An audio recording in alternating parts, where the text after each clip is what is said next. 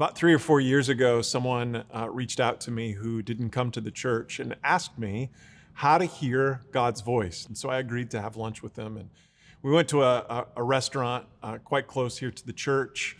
And over lunch, we were discussing how to hear God's voice.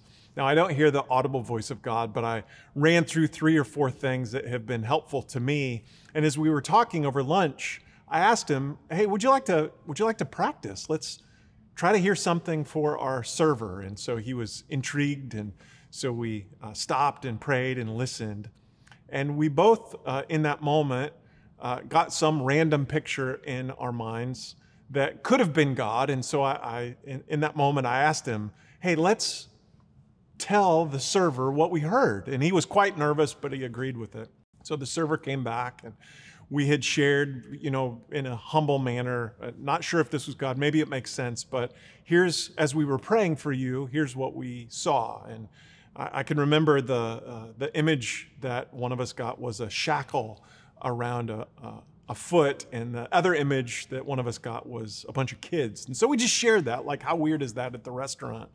And this woman server stopped writing, and she immediately sat down and she started to cry because her husband was someone who was on house arrest, and she had kids, and she was wondering how she was going to make ends meet. And so in that moment, that was pretty close to understanding that was God, we were able to pray for her and encourage her. There's power in hearing God's voice. Maybe not the audible voice of God. I've never heard God's audible voice. But God, I believe, is speaking probably more than we realize, and we just have to tune in to what he might be saying. And so I want to share some of the things that I shared over that quick lunch discussion with that young man, and hopefully allow us, more people, to hear from and discern the voice of God. But the first thing that we need to realize is that God is talking. We can look in Scripture a couple of examples. Psalm 29:4, it says, "The voice of the Lord is powerful and majestic." So his voice is powerful. However we hear it, his voice can do things. It's majestic. It can be loud at times, even though we don't hear it audibly. Hebrews 4:12 says that the word of God is alive and active. Now, we can take that to mean, which is absolutely correct, Scripture in the Bible, the Word of God is alive and active today. Absolutely. But I believe, and I've seen, just like the story I told earlier, where God can be speaking, and what he's speaking and how he's speaking in the moment is so powerful, and his voice is alive today. In John 10:27, Jesus is sharing, he says, "My sheep listen to my voice. I know them and they follow me." In just that verse, that sentence that Jesus is sharing, there's this implication that people are listening and should be listening to the voice of God and following what he says. And so I want to share just some really basic things. Like, the first thing I want to share is that we can generally hear 3 voices. And maybe you've heard this, but when I say this, it's not just audible voices, but voices that we can hear in our soul or in our mind. And so let me break these down. We can hear the voice of God. And maybe I'll give you additional examples here in a minute, but maybe it's just a spontaneous thought that comes to mind. But maybe it's God's voice, and God's voice sounds like it's encouraging even when it's correcting. It's always aligns with Scripture. God's not going to tell us something that goes against what it says in Scripture.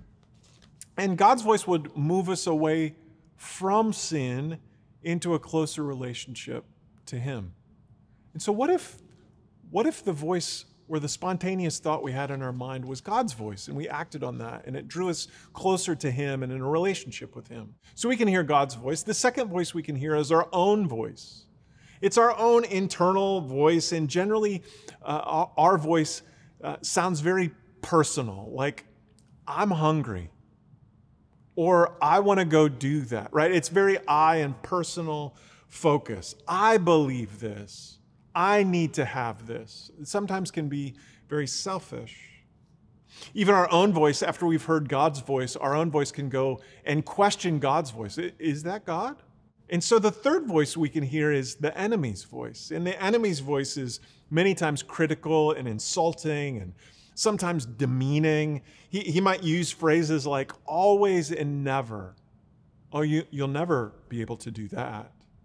Or you're always going to be like this. And so the enemy loves to use those phrases to pull us out of maybe something God's calling us to do. So we can hear God's voice, and sometimes we question God's voice with our own voice, and then the enemy comes in and agrees with our voice, and then we just discount this whole cycle of being able to hear God. And for many years in my own Christian walk, I just discounted that the ways in which God speaks to us.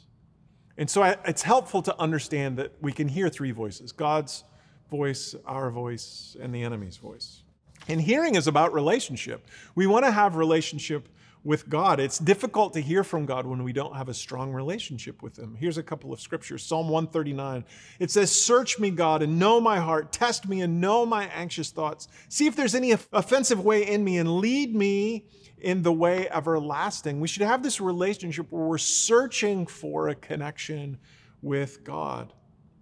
Jeremiah 29, many of you know verse 11, but I'm actually going to look at verses 12 and 13. It says, "Then you will call upon me and go and pray to me, and I will listen." God is waiting for us to call to Him in relationship. He's going to listen, and you'll seek me and find me, and when you search me with all your heart. That's the relationship God is looking for so He can speak to us. John 17:3, Jesus shares this. "Now this is eternal life, that they may know you." So as Jesus is praying, there's this desire that the followers of God would actually know, and that the Greek word of know actually has this implication of it's not just know of Him, it's actually to know God in a relationship. And so we can hear God way clearer when we're in deep relationship with Him and spend time with Him. Now, I want to give you a couple of tips on how to hear God's voice more clearly. And again, it's not the audible voice of God, but maybe it is. But there's other ways to hear it. Here's some tips. The first is believe you can hear. Have some confidence that God might be talking and that you want to tune in. And so have some confidence that you can hear. Ephesians 3:12 says, "In Him and through faith in Him, we may approach God with freedom and confidence." There's a level of confidence that we should have when we approach God, that He may want to say something to us. And so we listen and we approach God with confidence. The second is to recognize God's voice as spontaneous thoughts. Many of us, I don't know about you, but I think many of us have these spontaneous thoughts that enter our mind. And what if, when we ask God a question, if the spontaneous thought that entered our mind, what if that was God speaking? The other way that would be helpful is to be still and remove the noise. I know for me, the world can get really noisy. I enjoy my cell phone.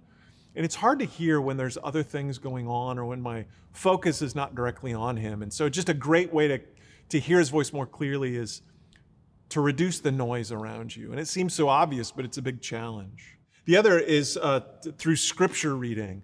I don't know about you, but sometimes when I read in my Bible, I'll read a verse. And sometimes that verse, even though I've read it a dozen times before, that verse just leaps out at me. And so just being aware of some of the simple things like Bible reading, that God might want to speak through that. Or even in nature, He might want to speak through something simple in nature. Being open to the fact that it doesn't have to be the audible voice of God. It can be other ways. I just need to be open to different ways that He speaks. So those are some quick ways in which can help us hear from God in new ways. I actually want to give you a couple of different ways that God might speak, and many of these, if not all of these, are scriptural. God can speak in pictures. As I was sharing the story at the beginning of this, of the young man over lunch, and we both got sort of spontaneous pictures in our mind. God created you with the ability to have an imagination, and that imagination is like a blackboard that He can write on. And so the image that one of us got of a foot with shackles, God's speaking in that way. Or you get a picture of children, and God speaks in different pictures. He can speak to you in pictures. He can speak to you in Scripture as you're reading Scripture and a verse jumps out at you. Maybe that's the Lord highlighting that verse for you. He can speak to you in words. Maybe there's a word that comes to you in a spontaneous moment. What if that was God? That word that just crosses your mind. I've had instances where people have come to me, people I didn't even know, and they just felt like they should share something with me. And so maybe it's a word from another person, and God's using that other person. Maybe it's a feeling or an impression that you have. It could be a dream. If you're a dreamer, I would encourage you to write your dreams down. Maybe they're from God, and some of those can be very powerful. And nature is another way. I connect with nature, and so sometimes I connect in ways where I hear God more clearly when I'm by myself and out in nature. And sometimes music and worship helps. So there's many different ways that God can speak. And all those ways you can actually look in the Bible. That's how God speaks to other people. Now, if you think that God has spoken through you, it's always good to examine what you're hearing. And so here's a couple of tips. 1 Thessalonians 5 says it this way. It says, "Don't treat prophecies with contempt, but test them all." It's a good reminder to me when I think I've heard something from the Lord, the ability to test that. You can have God, did you say this? Even in a prayer, you can ask the Lord. You can ask other people who are Christians that have your best interests in mind. Hey, I think I've heard this from the Lord. What do you think? And the Bible would say that with many advisors, that our plans prosper. And so it's just good to ask other people as well. And it's always good to look in Scripture, in context, to confirm, you know what, that might be the Lord. And so there's ways to test what you hear. And it's always good to remember that words from the Lord should bring more clarity. They might not be perfectly clear, but it shouldn't lead you into seasons of confusion and fear. God is not a God of confusion. He wants to help you. He's trying to get our attention and lead us into things that He has plans for in our lives. Another thing that's good to consider is we might have areas in our life that block us from hearing. And so here's just a couple of quick tips. If you have a lack of relationship with God or you're not spending time with Him, you might not hear as clearly. And so I would just encourage you to have a relationship with God. Spend time with Him every day. If you have bitterness or unforgiveness about a situation or another person, it's good to resolve those things before God's going to speak into them. Maybe He's waiting for you to do the very basic things, to actually forgive the other person before you start hearing clearly from them. Not loving the person or having unrepentant sin in your life can also block you from hearing God clearly. If you have pride about a specific situation, it can be more difficult for God to speak into that because you've attached yourself to that pride.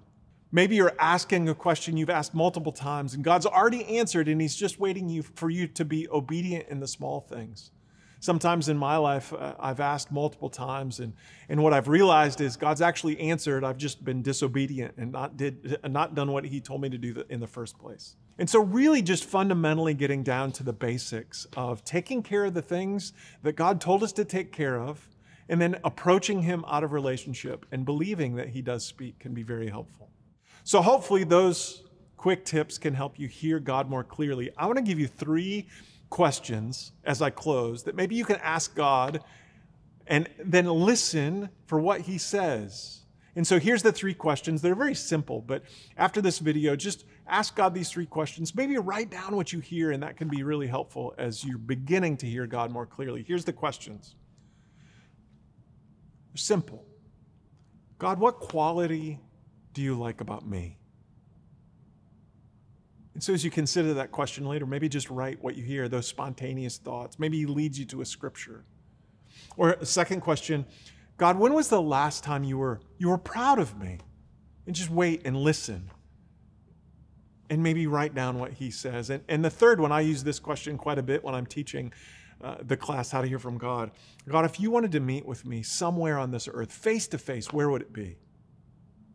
And even if it's crazy, if it's your car, or if it's in Hawaii, just write that down and pray about what God might say to you and where He might want to meet you. Those are 3 great introductory questions on how to hear from God more clearly. So hopefully in this short video, my hope was to share that God does speak and that we can tune into Him more clearly. And using just the framework that I shared today can help you get a better handle on hearing from God's voice in your life, because it will make a huge difference. Thanks for tuning in.